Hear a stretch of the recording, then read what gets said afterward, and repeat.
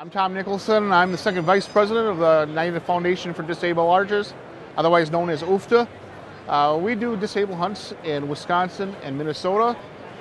What you do is become a member of UFTA, and then for the membership, we have 2 hunts you can come to every year, and the hunts are paid for by sponsorships and donations. We're here at the show here trying to sell raffle tickets to raise money for the hunts. When you come to the hunters, all they have to do is get to the hunt. We have guides for them. We give them all the meals, and we house them, and we take them out to hunt. We hunt north of Rhinelander at a Boy Scout camp we rent. This last year we had 26 hunters. We harvested 21 deer in 2.5 days.